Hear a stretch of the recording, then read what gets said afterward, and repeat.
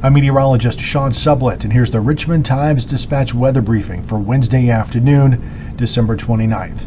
We will have some rain off and on through Wednesday night, probably third of an inch of rain before it all really winds down sometime Thursday morning.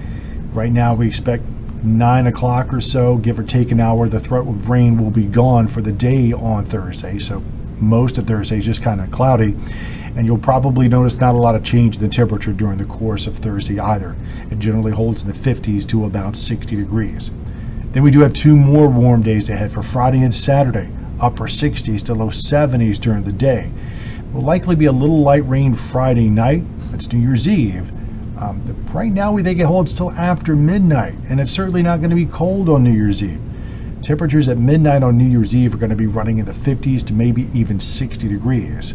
Then after a break, we do get more rain, more substantial rain, we think, Saturday night and into Sunday morning. Then once that clears out, as we get into Sunday afternoon, certainly Monday and Tuesday, that's when the colder or more seasonable air comes in for the first of next week, meaning even though it's sunny, Monday and Tuesday of next week, the highs are in the 40s and the lows are going to be in the 20s. And this will be the first time we're below freezing for more than a week. Thanks for joining us for the weather briefing. This reminder to follow us on Twitter or on Facebook. And as always, we encourage you to subscribe to the Richmond Times-Dispatch.